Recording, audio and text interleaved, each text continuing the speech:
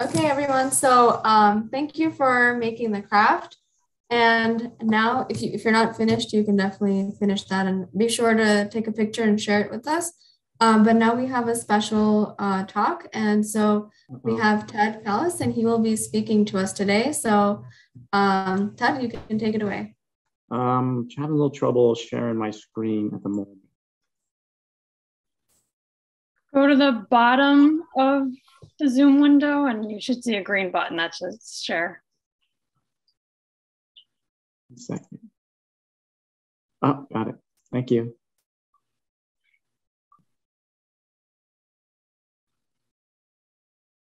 How's that look? Seen it yet?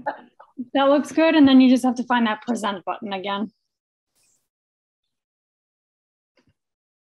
Okay. There you go. Perfect.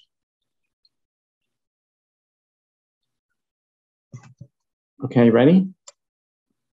Yep, you can go ahead. Thanks, Ted. Okay. Hi, everybody. My name is Ted Pallis. I work at the New Jersey DEP, the New Jersey Geological Survey, and I wanted to give a little talk on New Jersey mastodons tonight. About 3 years ago, I did a report on all of the mastodon discoveries in New Jersey, and I put it into the report, and I wrote a little bit about the history and what happened in New Jersey, how they were found, and things like that.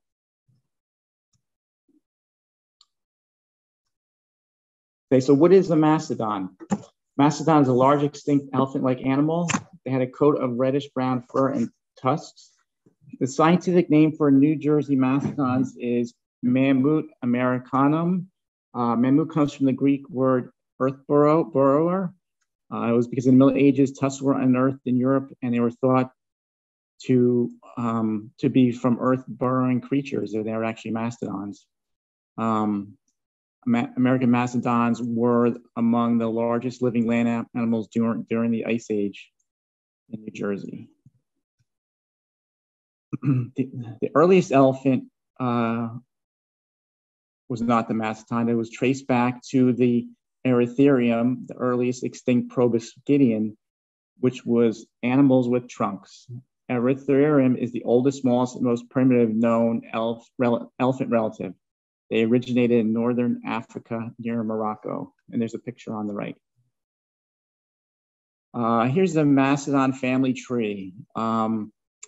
So you go back 60 million years to the Erytherium, and you go up to the right, and you follow it. The first red one is the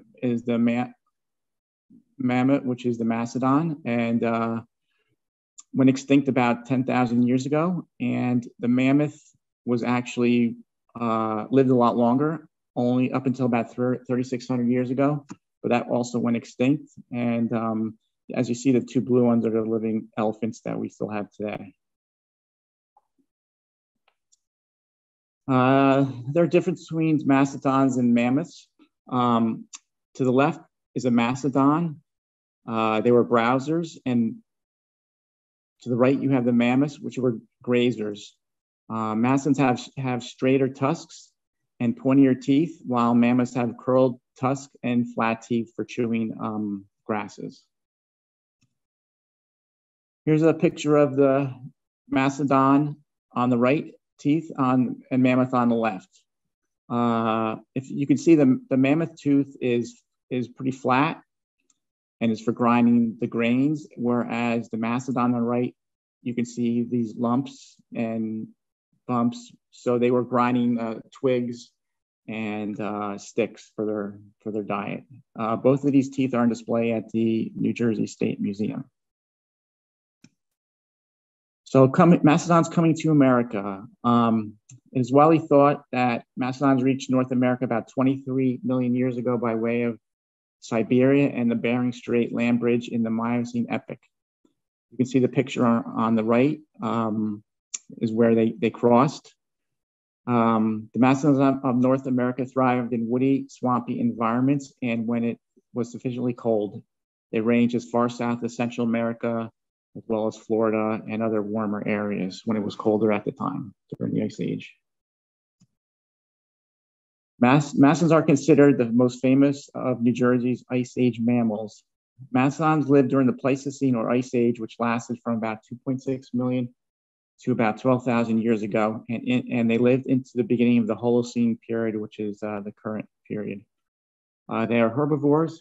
They make mostly twigs, cones, branches of spruce trees, which cover New Jersey when they lived here. Mastodon remains have been discovered in 13 of New Jersey's 21 counties.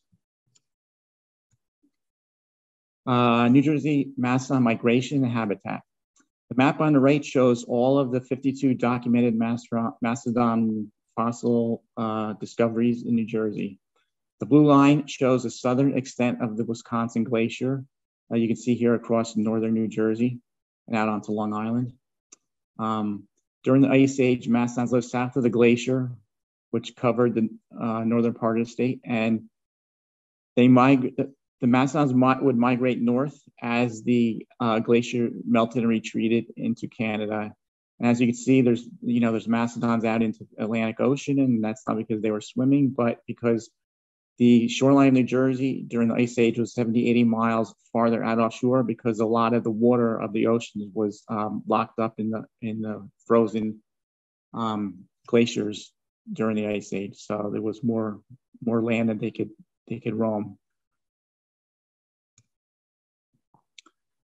Mastodons during Ice Age in New Jersey. During the last glacial period, parts of northern New Jersey, including around High Point, were under an ice sheet nearly almost 2 miles thick. So this picture is from American Museum of Natural History in New York, showing mastodon and mammoths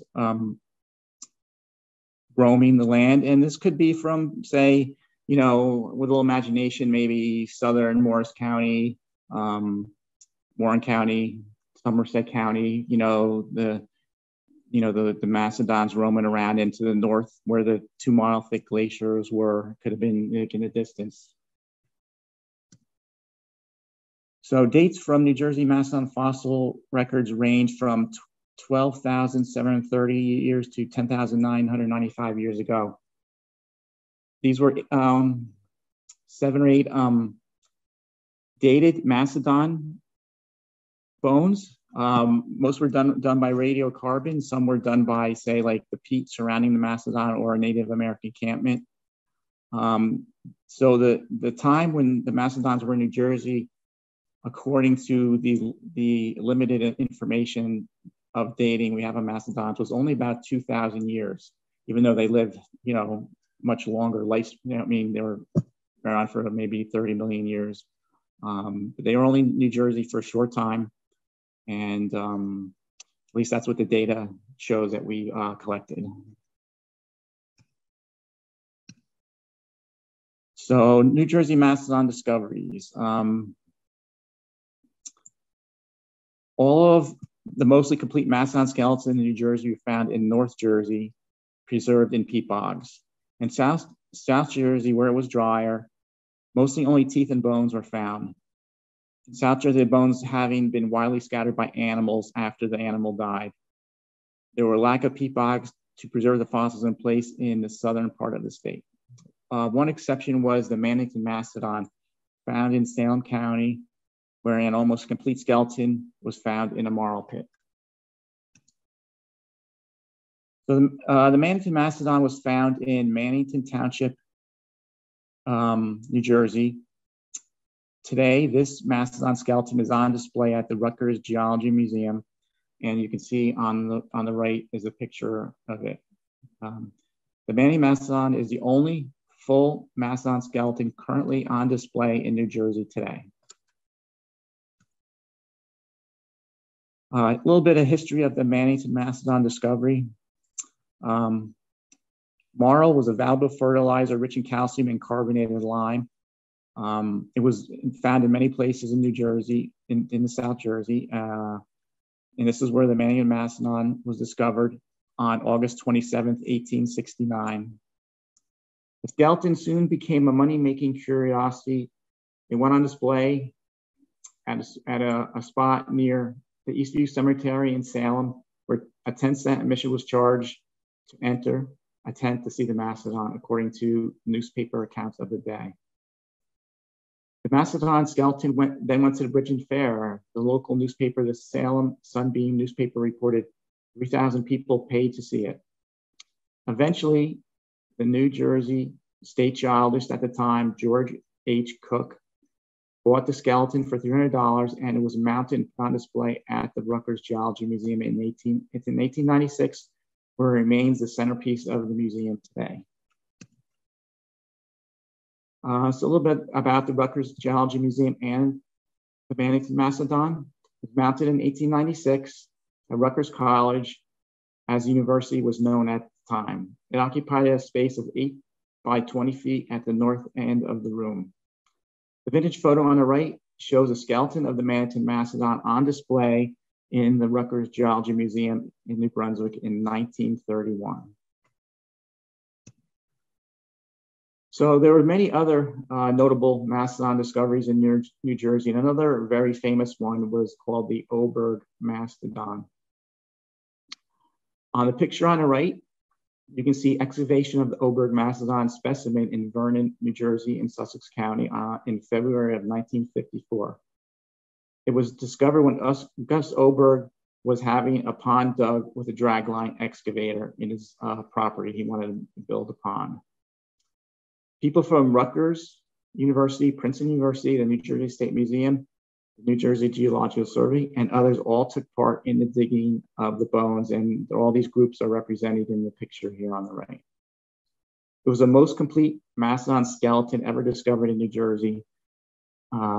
It was reconstructed and put on display in the New Jersey State Museum for many years. In this picture, Archibald McMurtry on the left was the excavator digging the pond at the time, and Gus Oberg, he's on the right. He was the owner of the pond, and they're proudly showing their leg bone of the mastodon they found while digging the pond.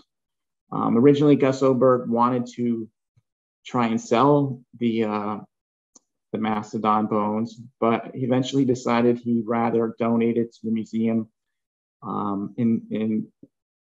for science, so all the people of the state could enjoy, and they can go see it anytime.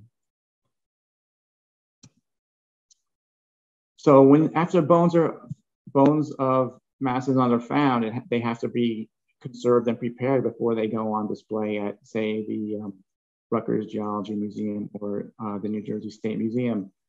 Picture here on the right is the Oberg Mastodon. It's at the Museum of Natural History in New York in the 50s. And you can see the conservators are putting it together at this point, but they had to treat the bones so they wouldn't degrade, and they had to get them ready to go on display. So it was a big job. You know, once the bones were excavated, it was still a lot of work to get it ready to go to the museum. For Oberg Mastodon, here is a advertisement back from the 1950s when it was there. It was a big deal. So they had a lot of people come in, and they were very proud to have the mastodon there. Another notable mastodon find was the Bojack Mastodon. It was discovered on the Bojack property in Liberty Township, Warren County, in early 1970s, 1971, during the construction of another pond. And as you can see, that's a common theme, finding mastodon bones, because these ponds were usually peat bogs, 10,000 years ago, when the mastodons were walking around, maybe moving north as the glaciers melted. And they would roam into these peat bogs, and they were very sticky, and they would get stuck, and they would, eventually die. They couldn't get out. And over the years, they were totally encased in this peat, and their bones were preserved, and animals would not be able to rip it apart. And that's why, mostly the northern mastodons were better preserved and available when found. On the left, it was a picture of when the jawbone of the Bojack Mastodon was excavated. And on the right is how it is now. It's on display at the New Jersey State Museum. Disappearing mastodons. Okay, so No one knows for sure why mastodons disappeared, but it's thought that rapid climatic swings at the end of the ice age, accompanied by habitat shifts, might have played a part. The spruce forest, which mastodons fed on, disappeared from New Jersey as the glaciers migrated northward and the land dried up. The climate also got warmer, which the mastodons didn't like, and this caused increased competition for food. Some also say hunting by humans could have played a part in their extinction, and the early indigenous peoples overlapped sometime with the mastodons before the mastodons died out. And if you look at the map on the right, it shows a lot of the mastodon discoveries in New Jersey. But if you look to the north of where the glaciers were, as the glaciers melted and retreated northward towards Canada, the mastodons left New Jersey and they would march northward in a narrow gap between the mountains and the Hudson River. And this is one, Orange County, New York is one of the major areas in North America for mastodon discoveries. Many have been found there, many well preserved. That's because, they had peat bogs also there, and they had a large concentration of mastodons going through there, so that also contributed. So where can you find a mastodon in New Jersey today? There are 5 spots where you can, 4 spots. The Manny the Mastodon, of course, is at the Rutgers University Geology Museum in New Brunswick. The most famous one right there. Mo is located at the Sussex County Historical Museum in Newton. I know the museum is open on Fridays, and they don't have a complete skeleton, but they have many of the bones. And like the Oberg mastodon and the Bojack, Mo was also discovered while they were digging a pond in the Newton area. And, they pulled the bones out of the pond. And luckily that the people doing it were, they knew what they needed to do. They got the bones and they tried to preserve them before the museum people could get there. But they have a nice display at that museum in Sussex County in Newton if you ever want to go check that out. So there are some Warren County mastodon bones from the 1800s on display at the Newark Museum. Also not a complete skeleton, but they do have some bones there, and that's another place you can go. The Bojack mastodon from Liberty Township bones are on display also at the State Museum. And there are various mastodon teeth which were found offshore in the Atlantic Ocean on display at the New Jersey State Museum. And a lot of the teeth found offshore were either by oyster dredges, when they would, clam dredges, they're digging up the shells to harvest, and they would also dig the teeth up, would be lying on the floor, because the mastodons, when they die, the teeth just like laid around. And also, like United States Geological Survey did other geological studies out in the ocean, and they would bring some up sometimes also. So, those are the museums where you can go see one. So the report I did back in 2019, it's called Garden State Mastodons. It's the web, if anybody's interested, the web address is on the screen there, and you can go check it out. And it just talks about a lot of stuff I mentioned, and plus more, including all the discoveries that were documented. And questions?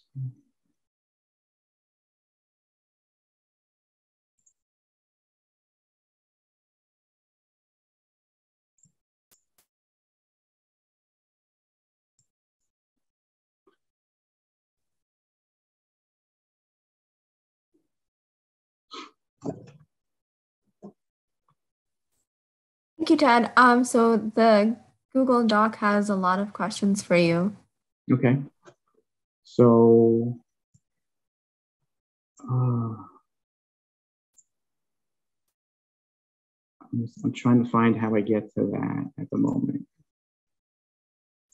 Can you maybe read I'm having trouble finding the Google Doc at the moment. Maria, do you want to read the questions? Maybe that'll be a little easier.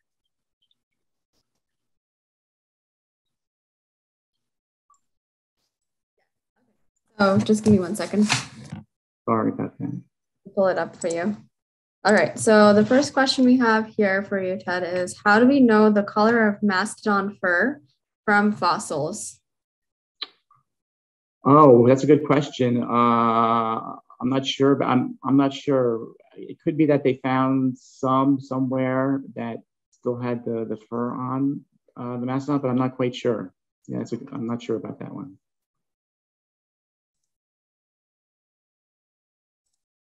Okay, so the next question we have for you, actually, it was a question from my mom.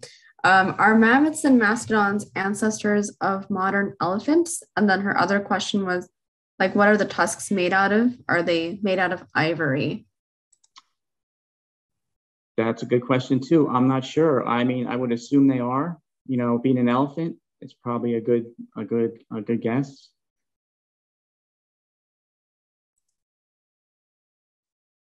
Okay, and I think I see a question here from Gina, and Gina would like to know what sparked your interest in studying mastodons and mammoths.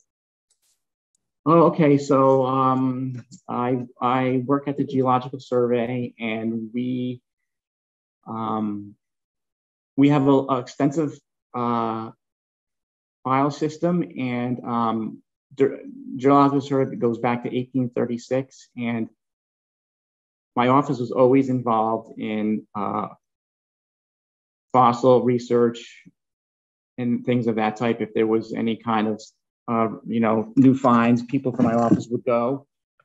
And I was reading through some of the files at one point. I noticed the mastodon file was quite big, and I got really interested. The more I would read the articles and the press clippings and things like that, I really got into it. And so I, went to my bosses and I said, look, we have a lot of stuff here that maybe the public might want to know. If I put it together in a report, and they're like, yeah, go for it. And so that's how I got started.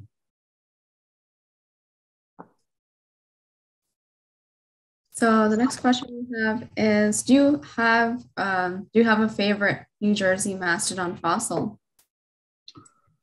Oh, well, I like the Manny the Mastodon because it's complete, and the other ones are nice, but you can see one that's totally together, intact. You can go stand underneath it and you look up it and how huge it is. And it's pretty awesome. So I really like that. I haven't seen the other mastodons, but Manny is my favorite so far also. Yeah. Okay, so have any woolly rhinos been found in New Jersey? I don't know about, as far as I know, no. There's been woolly mammoths, but as far as I know, no woolly rhino. There are some, I'm going to say I don't think so, but maybe. Oh, okay, I'm muted. Okay. So do you know, so like of all the mastodon fossils that were found in New Jersey, do you know, I think you mentioned this, but are any of them on display in museums in and around New Jersey? Yeah, you have the Mannington at the Rutgers Geology Museum. You have the Sussex County Historical Museum in Newton has a display of bones, quite a few, tusks, head, things like that. The Newark Museum has a display of some bones from one in Warren County. There used to be one, there's a nature center at the Watchung Reservation. They had a bunch of teeth and other bones, but they closed down the exhibit about 10 years ago and shipped their stuff to the State Museum. The Oberg Mastodon isn't on display anymore at the State Museum. After like 20, 30 years, they had some issues with preservation, so they had to take it down and put it in storage until they can, conserve it again. So they just have random bones and teeth there. They don't have a complete mastodon anymore. Okay, and for the ones that you mentioned that were found like in the not well, in the ocean, the ones those mastodon fossils, were they only the isolated teeth and bones? Yes, yes. That's all. There weren't complete ones. There were no complete ones in the ocean. Mostly just bones. You know, not bones, but I mean not teeth. So there's a question from Ryan Nipple, and he would like to know. Well, first of all, he says hi to you, and he's asking if you remembered him. Yep, And, definitely. and he would like to know if, so there are two missing Ice Age elephant skeletons. So what would happen to fossils when they're exposed, like to the elements? You know, that when they're in the, say, underground or in the peapod, they're preserved, right? And once the air hits them, the bones start to deteriorate and become brittle, and you know they're going to get soft. So that was a big problem with the Oberg mastodon when they found it in Vernon. You know, the man who found it, he was first wanted to sell it, you know, try to make some money, and you know, he wasn't getting the offers he wanted. So he had it in his garage for like a month, you know, or a little longer. And, you know, the museum experts noticed the bones were starting to like decompose a little bit and get soft. And they told him, look, you know, you got to make a decision, because if you keep this here, you know, they put special like shellac back in the day. I guess they put a little shellac and stuff on the bones to prevent deterioration. So he had to, you know, that's when he decided, okay, I'm going to give it to the museum. So, you know, that's basically what happens. The ones few in Warren County were found in the 1800s. A lot of them disappeared because they didn't know what to do with them at the time, and they decomposed. So those are some of the remaining ones are at the New York Museum, but not all those bones survived.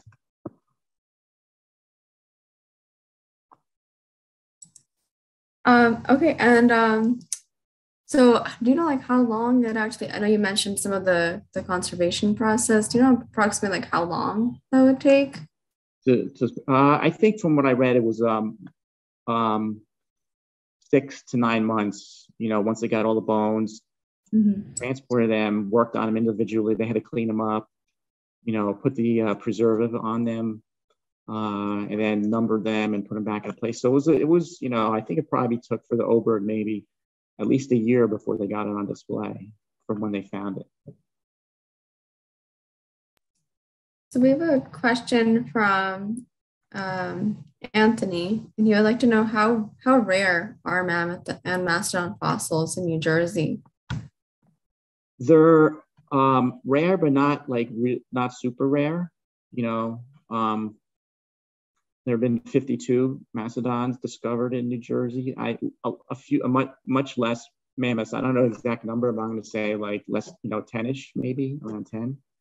But the most of the mastodon discoveries have been in the Midwestern United States, like up by the Great Lakes, like Ohio, Indiana, that area. And then, New Jersey has quite a few. And then also Southern New York State has a real lot, you know, but so they're not super rare, but they're, you know, it's not like an everyday find. So someone would like to know, actually, did mastodons roar? Like, you know, do we know what they sounded like? Oh, I don't know. I mean, you know, really, no, there's no written, you know, record, because, you know, the humans who are around then aren't around. I would say it's like an elephant, so maybe, you know, they make noises and roar, so probably, I would say. What did mammoths and mastodons eat? So the mammoths ate grasses, like, you know, like tall grasses like you see in the field in the summertime, that kind of vegetation. And their teeth were flat, so they could really chew it and grind it.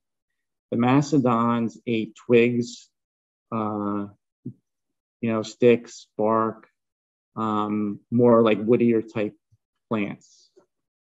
So yeah, they had different diets. So what did giant ground sloths live in New Jersey too? They did. There were some. Yep, there were some discoveries. Yeah. Do you know where they were discovered, or like which place? I do actually. I made a map of some Pleistocene discoveries. I'd have to look at it. I can get back to. Yeah, that's fine. Okay. Okay, and so we have a lot of questions coming in now. So what else have you studied besides mastodons and mammoths? I do a lot of different things. So in the past, I'm the creator of we have a New Jersey landslide database. So I map all the landslides in the state when they occur, and I categorize them. And I did a report about 10, 12 years ago on this landslides. And I make that, it's available to the public, our database. I did a big study recently. It's almost published yet, but not quite, on New Jersey springs. So just mapping all the springs that we could find. I had, 5 coworkers of myself and I did the report. And we did a study. We picked 14 and we analyzed the water quality in the springs. Right now, ongoing, I have a couple reports I'm working on. One is amber in New Jersey, and which is like, a tree sap that sometimes would encase insects and things like that, 30 million years ago. Sayreville was a big area for amber. And so I'm writing a report about that. And also I'm working on a report of measuring all of the state's waterfalls. And I'm gonna go to all of them and measure them and write about it and take pictures. And so it's a lot of different things. I work at the Geological Survey, anything related to geology and paleontology we're into doing. And so I get a lot of options. So that's just like, some of the things I worked on. Really interesting. And we actually got even more questions now. Everyone's interested about your work. So I'll read all of them to you. Okay. So what is your typical day at work like? Well, I'm really lucky. I can go to work and do something different and interesting every day. So like today, I also do another project where, I got interested in the mastodon information because part of my job, I do a project called data preservation. And it's a yearly grant that we get to preserve our paper data, like we get from the U.S. Geological Survey. And we have a lot of historical documents. So we scan digitally. So, if there's a fire, the building burns down, we don't lose it, it'll be saved, So I work on that part of my day. Like I'll work on my whatever report I'm working on at the time. Like right now it's the amber and the waterfalls. In the past, was the mastodons and landslides and other things. So yeah, it depends what's going on at the moment. Like I get to do field work, so once every couple of weeks I'll go out in the field with whatever I'm doing, like locating a spring. We have the springs database. We're just continually updating that, or I'm going out to see a landslide or a waterfall at the moment. So it all depends, how things are going, and that's what a typical day is. Okay, and so there are a lot of questions about the landslides here. So how often do landslides occur in New Jersey? There's I'd say from like 1 to 15 or 20 per year, depending on the weather. Some years you might get one. Like this 2021 was a really active year because of Hurricane Ida in September.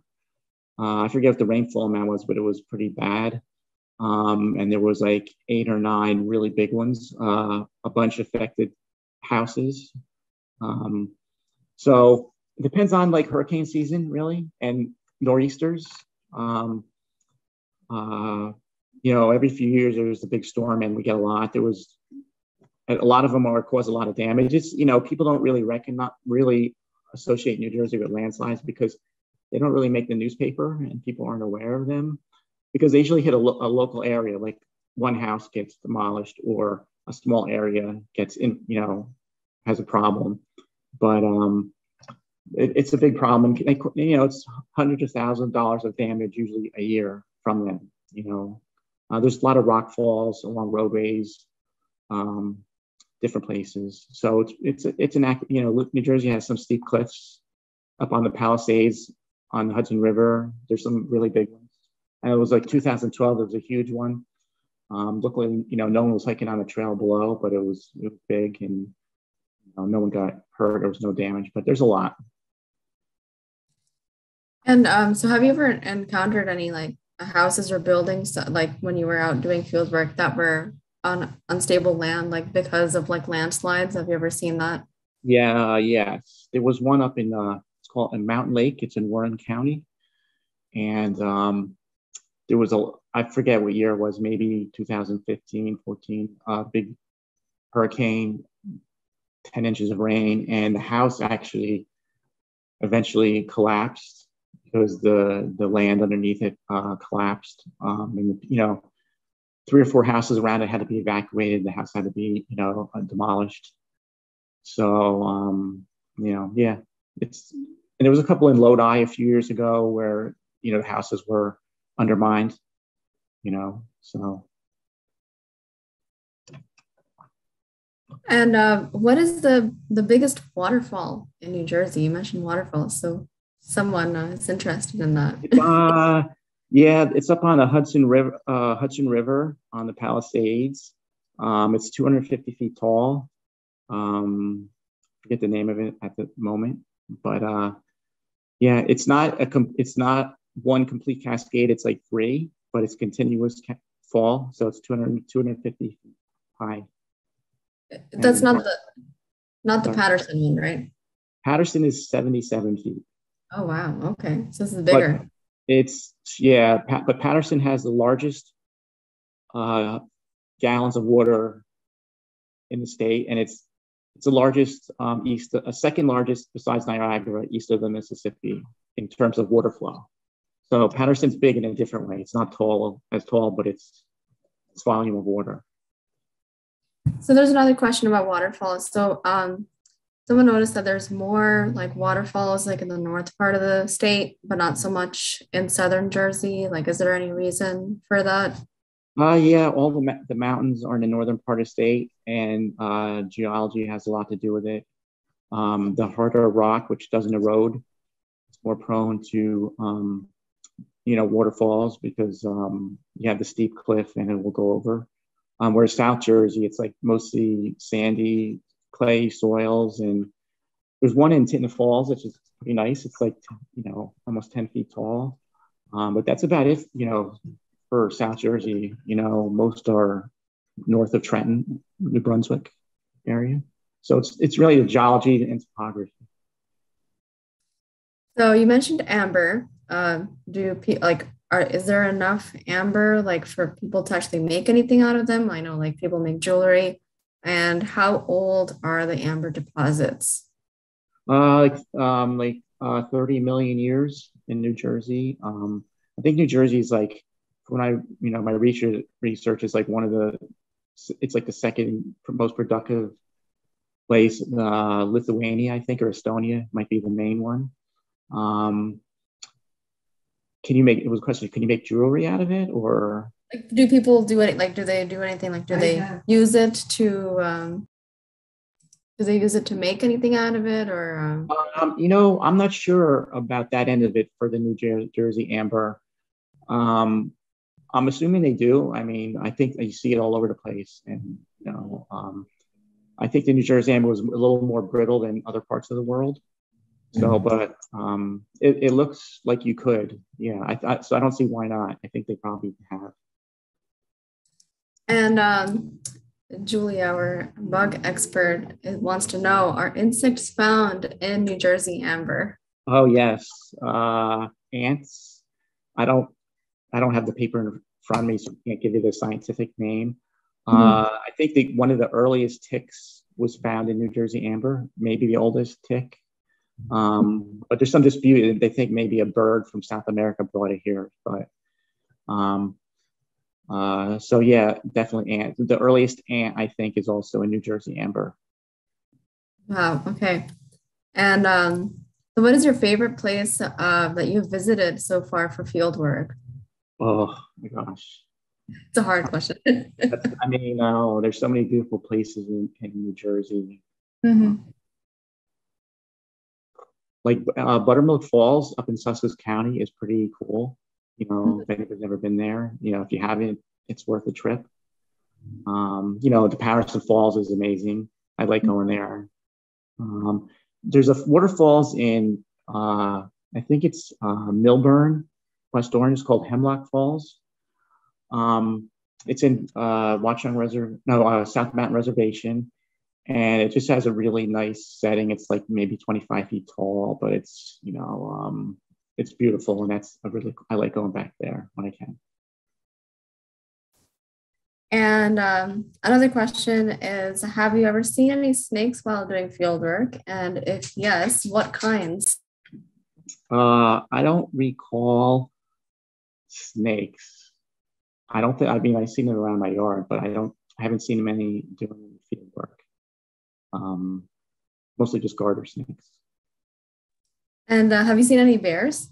I saw one bear during field work, and actually it was in a car, and it ran in front of me across the road.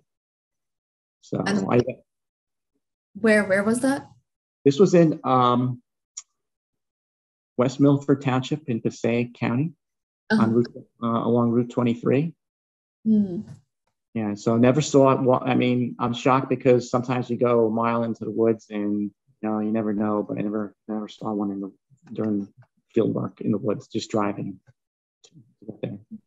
Yeah, well, thank you. I think that's the end of the questions. I don't think I missed any, but that was a lot of questions. Thank you so much. That was very informative and very, very cool, very interesting. So thank you so much for taking the time and speaking to us tonight.